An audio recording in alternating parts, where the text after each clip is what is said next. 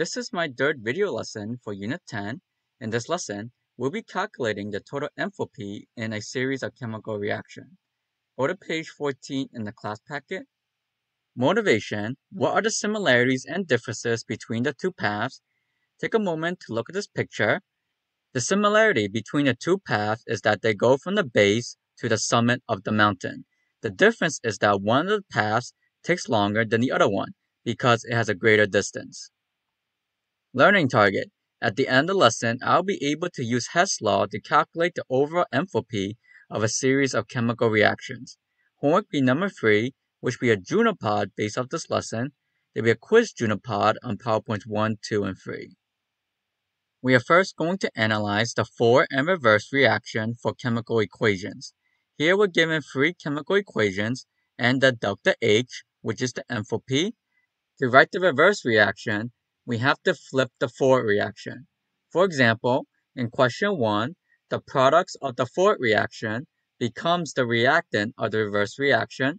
The reactant of the forward reaction becomes the products of the reverse reaction.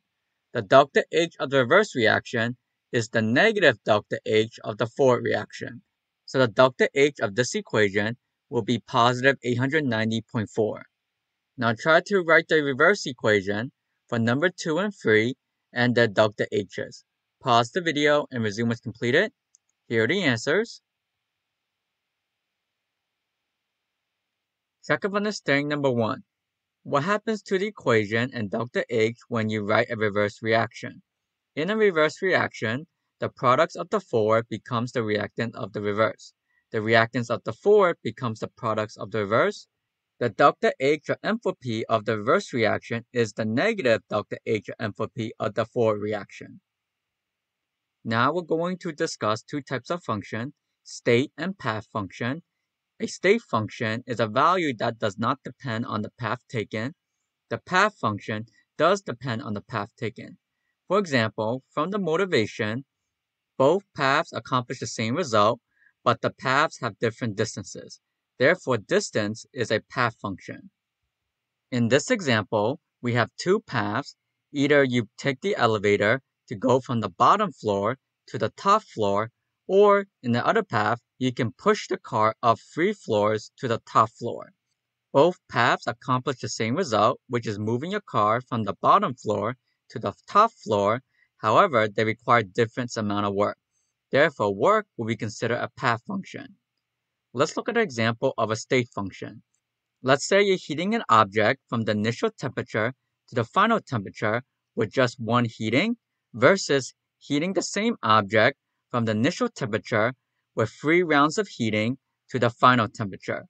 Notice that both paths have the same initial temperature and they both go to the same final temperature. However, the paths were different. This one had 1 heating, this one had 3 heatings. The different paths and the different number of heatings did not affect the value of delta T, which is the same in both cases. Therefore, temperature is considered a state function. Here are other examples of state functions: enthalpy, pressure, and volume. For the rest of the lesson, we are going to focus on enthalpy as a state function using Hess Law. Hess Law states if 2 or more chemical equations can be added together to produce an overall equation, the sum of the enthalpy equals the enthalpy change of the overall equation.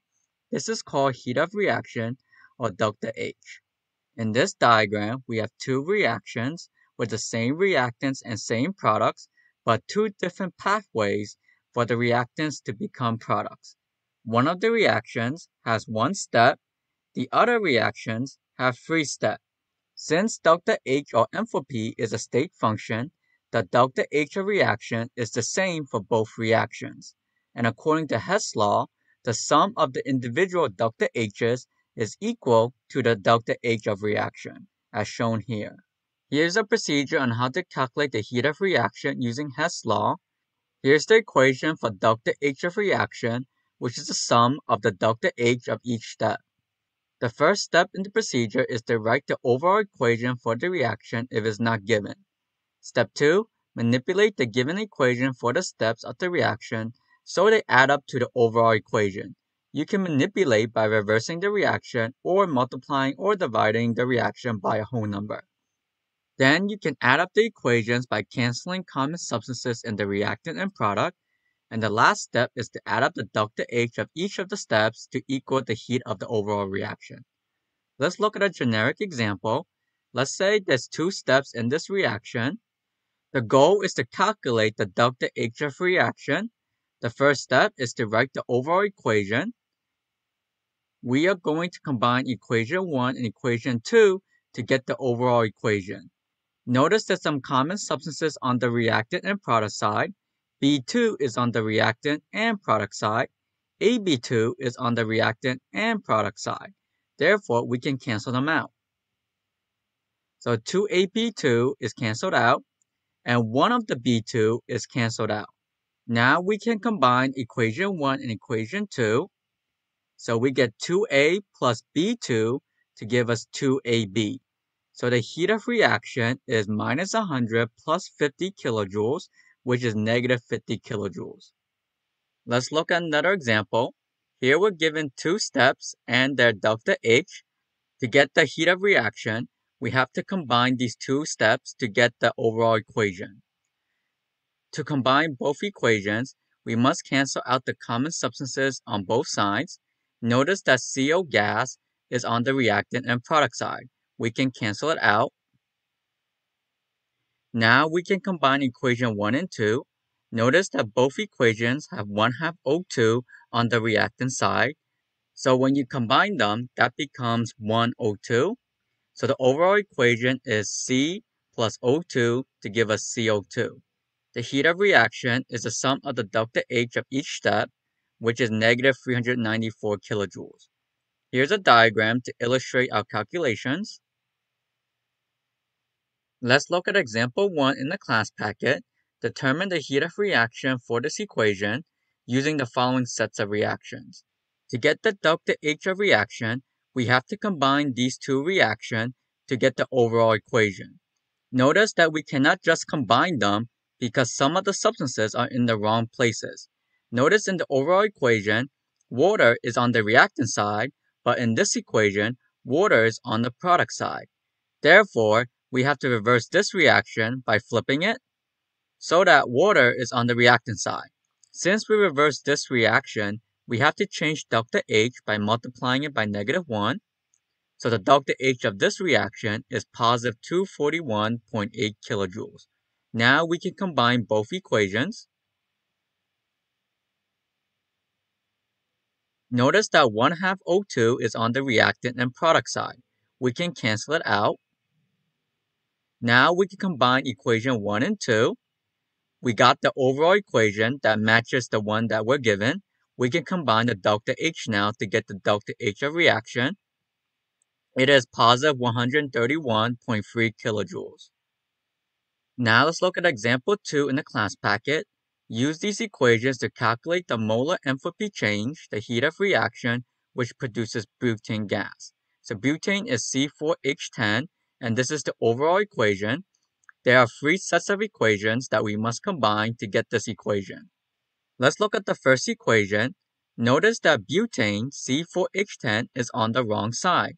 In the first equation, it's on the reactant side, but on the overall equation, it's on the product side. Therefore, we must reverse this equation by flipping it. By reversing the reaction, we have to multiply the delta H by negative 1. So the delta H of this reaction is positive 2,657.4 kilojoules per mole. Now let's look at the second equation. Notice in the overall equation, we have 4 carbons, but the second equation only has 1. Therefore, we have to multiply the whole equation by 4. Since we multiplied the whole equation by 4, we have to multiply delta H by 4 as well. Now let's look at the third equation. Notice in the overall equation, there's 5H2, but this equation only has 1H2. So we have to multiply the whole equation by 5. And we also have to multiply the delta H by 5 as well. Now we can combine all 3 equations to get the overall equation and solve for delta H of reaction. To combine these 3 equations, we must cancel out the same substances on both sides of the equations. 5H2O was canceled out. 4 CO2 is cancelled out, and 6.5 O2 is cancelled out.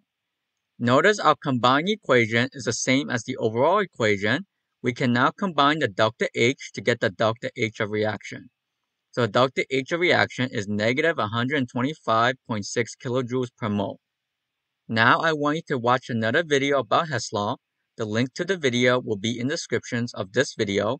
Once you watch it, resume this video.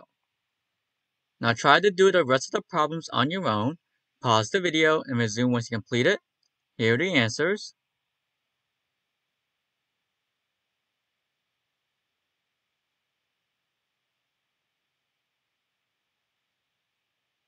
So this reaction is exothermic because delta H of reaction is negative.